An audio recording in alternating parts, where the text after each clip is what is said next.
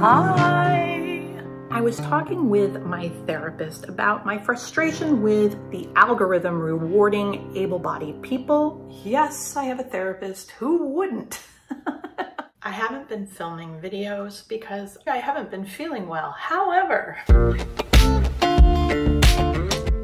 the algorithm penalizing content creators who don't constantly upload and who don't have the best equipment.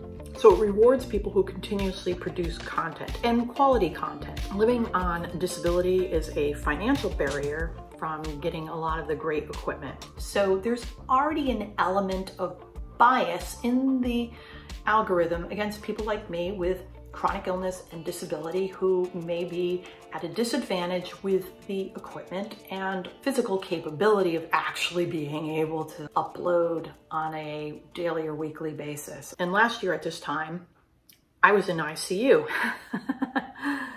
My aide at that time, who had been blowing off most of her shifts, came in and quit while I was in ICU. Thank you so much.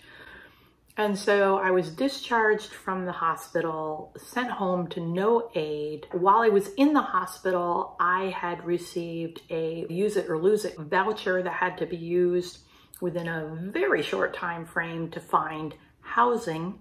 The place where I was living was filled with like the secondhand smoke and the chemicals, and it just made my body so much sicker. I found housing, and then was this flurry of like trying to pack with chronic illness, rare disease, and then move and then unpack. I've had an aide for a few months now. The hours that are factored in are for activities of daily living, so they don't really factor in how much time it takes to unpack and put things away and, you know, put curtains up and stuff like that.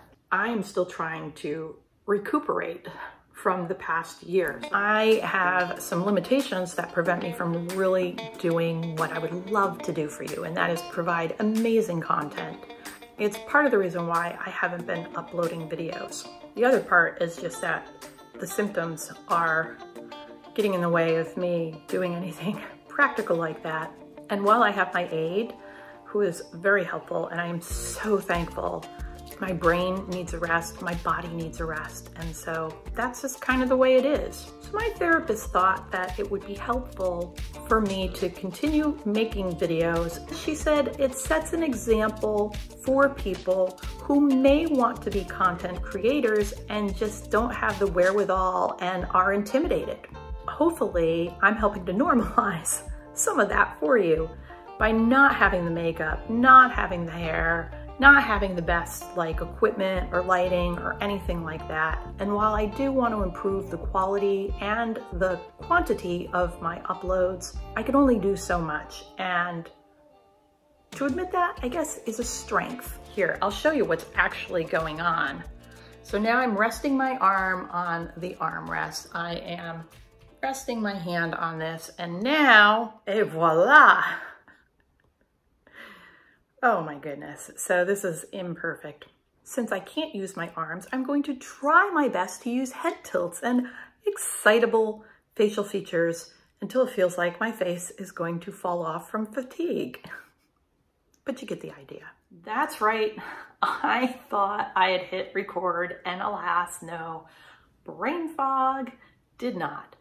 While I was filming, my left eye drooped, almost entirely shut. It's helpful to have certain symptoms well documented, and that doesn't happen as much in my body. In fact, it's only happened a handful of times.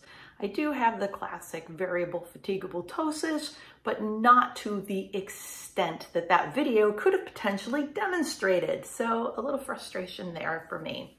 Speaking about frustrations, do the best that you can with what you have.